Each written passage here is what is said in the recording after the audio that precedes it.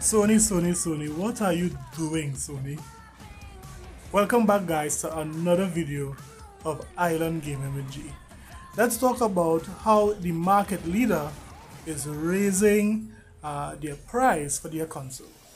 But before we do that, don't forget to like and subscribe and hit that notification bell. Let's jump right into this topic. Today, it came out that Sony would be raising the price of their PS5 in selected regions. So places like Australia, Canada, the UK, Europe, all these places, prices are going up as low as $50 and as high as $200. Let's not even talk about Japan. Now, what is interesting about this entire thing is that PlayStation is making the most money in gaming. We know that last year they came out and said that they are finally making a profit on every PS5 that is being sold. So where some companies like Microsoft would be losing money, Sony is actually making money on their console. Now, some companies don't mind losing money on their hardware because they'll make back that money by selling software services, on what have you. But Sony is doubling up. They are making money on both their hardware and their software, and we know that the PlayStation gift cards are always #1 on Amazon. So Sony is making a killing. In addition to that, the last financial year, guess who made the most profits in all the companies? Yes, it was Sony. Sony made the most profits, 20-something billion against Microsoft, 16 billion against Nintendo, 15 billion. So Sony again is making the most profit when it comes to gaming. But why would Sony reason that the reason why they are increasing the price of the PS5 is because of the economy, inflation, and what have you.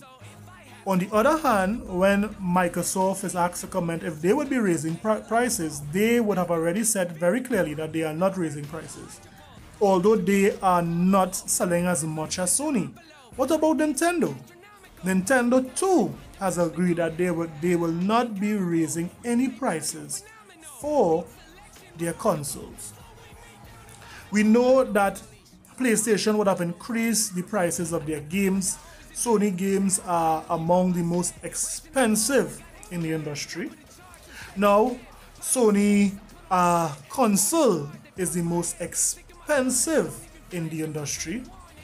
And this really brings back to mind the arrogance that was Sony in the PS3 generation. Do you guys remember this? Going to be somewhat arrogant. The next generation doesn't start until we say it does. And they would price their console to where they felt they needed to have it because they felt that they were untouchable. This is sort of pre-live streaming era, and a bunch of us were huddled around one person's laptop, like a 15-inch laptop screen, streaming Sony's press conference. And then they dropped the price. In North America, the PlayStation 3 will be available at retail for $599 US, $659 Canadian. Wait a minute, did $599?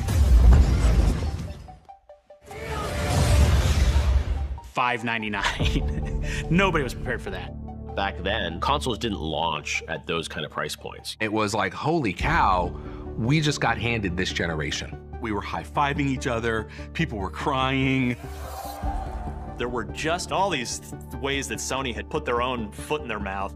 Sony said it would be a privilege for people to work extra hours to afford their overly priced console. You have an over-engineered machine that's going to be incredibly expensive to manufacture. And that opened a window for Microsoft to be able to sort of say, hey, like, we have a great system that's going to play all the games you want to play. We've got better online for cheaper. Thank you very much, and have a great show. Becoming CEO right after the launch of PlayStation 3 was like being made captain of the Titanic right after it hit the iceberg.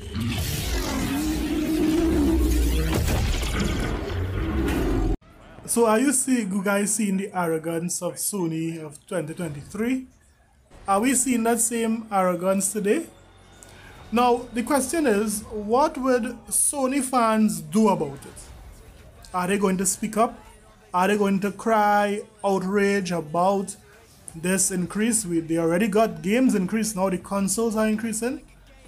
Well, note what some Sony fans are already saying. One fan named AP said, "We don't accept broke boys into the PlayStation community. If you want cheap fast food, you can check out Xbox Welfare Pass. If you want to play PlayStation, you gotta pay, simply. Gaming is a privilege. Get checked."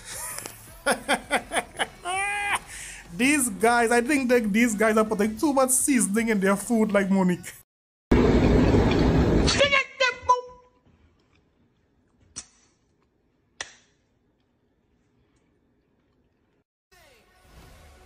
So one of the stallions of the Pony Nation is saying, "So everything, and I mean everything, has gone up in price due to inflation. But the minute PS5 console there's outrage.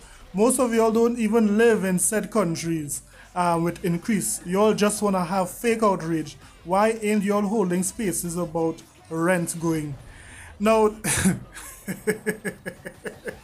now these guys, I tell you guys, these guys are sick. So, what do you guys think? You guys think that this increase is justified, even though Nintendo or Microsoft, who aren't making as much money as Sony, is not even raising their console or their games? Let me know in the comment sections below. Like and subscribe for more videos. Let's talk about it later.